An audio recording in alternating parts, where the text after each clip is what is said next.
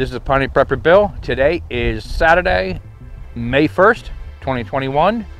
And in this video, I want to talk about the Rockefeller Foundation and the scenario booklet that they have out.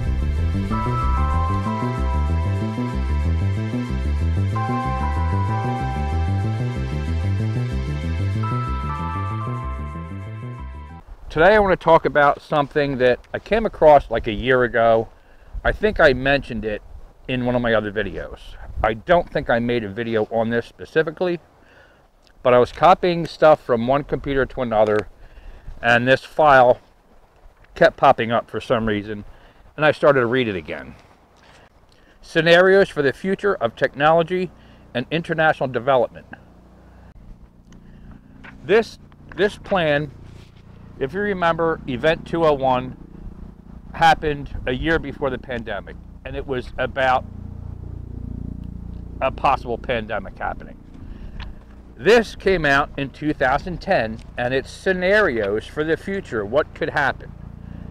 And they talk about things that are going on now with helicopters or planes. These are scenarios published in 2010, scenarios of the future about technology, questions, scenarios of things that could happen in the future. I'm going to put a link in the description below for you to read this, and I'll tell you what page number I'm reading from, but it's 50 pages, and it talks about all the things that are going on now, just like Event 201 predicted pretty much everything that's happening right now. And it talks about the Rockefeller Foundation's use of scenario planning to explore technology and international development has been both inspired and ambitious. Let me skip through some of this stuff. There's an introduction here. For decades, technology has been dramatically changing not just the lives of individuals in developed countries, but increasingly the lives and livelihoods of people throughout the developing world. Now there's basically 4 categories in here. Lockstep is number 1, clever together, hack attack, and smart scramble.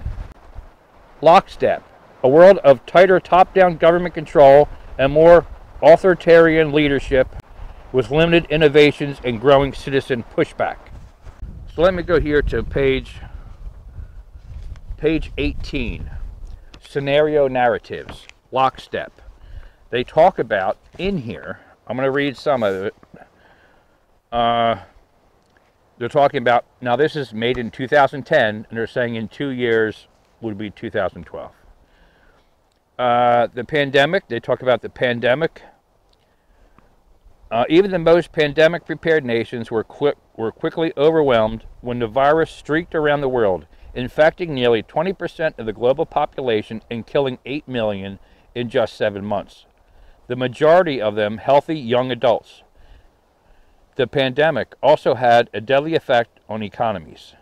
International mobility of both people and goods screeched to a halt, debilitating industries like tourism and breaking global supply chains, even locally.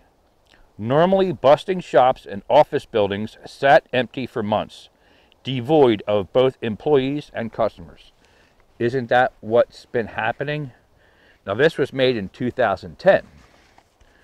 They talk about the pandemic blanketed the planet. The virus spread like wildfire in the absence of official containment protocols. But even in developed countries, containment was a challenge. The United States' initial policy of strongly discouraging citizens from flying proved deadly, and in its leniency, accelerating the spread of the virus not just within the U.S., but across borders. However, a few countries did fare better, China in particular.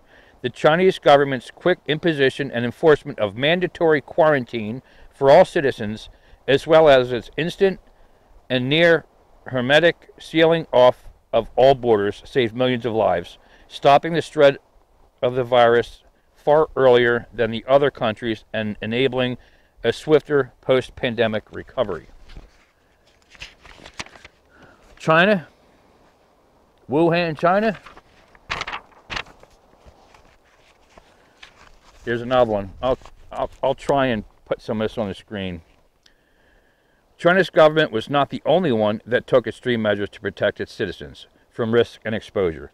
During the pandemic, national leaders around the world flexed their authority and imposed airtight rules and restrictions, from the mandatory wearing of face masks to body temperature checks at the entries to commercial spaces, like train stations and supermarkets.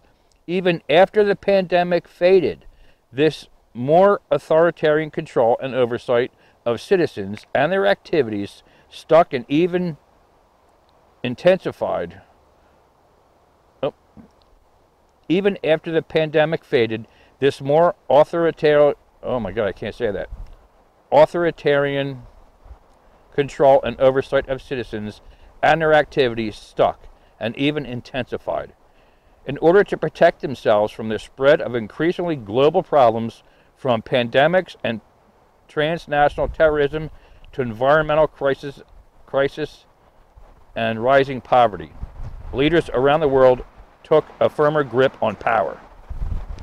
This goes on. This whole thing, I'm on page 19. There's 50 freaking pages here. And it says right here, at first, the notion of a more controlled world gained wide acceptance and approval. Citizens willingly gave up some of their sovereignty and their privacy to more paternalistic states in exchange for greater safety and stability. Citizens were more tolerant and even eager for top-down direction and oversight. This goes on and on and on. I mean, I could read this whole thing to you, but I don't want to. I can't see, first of all. But this explains everything in here, step by step, of things that are going on. I think you should read some of it. Just pull it up on your computer and just thumb through it. By 2025, people seem to be growing weary of so much top-down control and letting leaders and authorities make choices for them. Where is it? Headlines in lockstep. Quarantine restricts in-person contact. Cellular networks overloaded. Intercontinental trade hit by strict pathogen controls. Immigrant caregiver gap with robots. Then they talk about the technology during lockstep. Scanners using advanced functional magnetic response imaging, fMRI, technology become the norm at airports and other public areas to detect abnormal behavior that may indicate antisocial intent. In the aftermath of pandemic scares, smarter packaging for food and beverages is applied first by big companies and producers in a business-to-business environment, and then adopted for individual products and consumers. So I'm going to try and make this video short. I went on, and I'm trying to read some important things, but I don't leave certain things out, and it's hard to do. This thing is just so big. If you get a chance, look this up, print it out, read it, whatever you want to do. But they talk about so many things in here that are happening, and possibly they could be happening soon.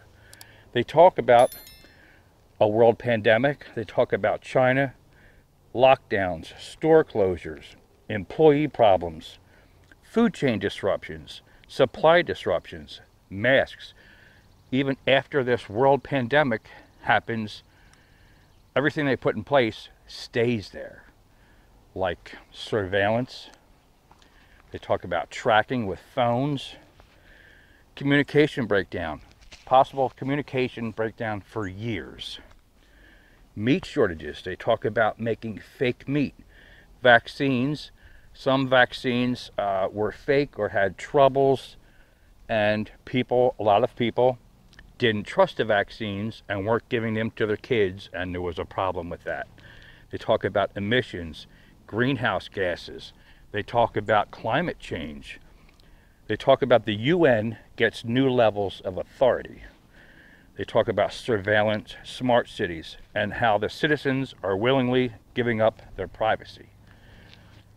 There's so much in here. So let me know in the comments below what you think. Is this just bullshit? Is this just a scenario? Or is this scenario playing out? Or are they making this happen? Like Event 201. This is Piney Prepper Bill, and I'll talk to you later. Bye-bye.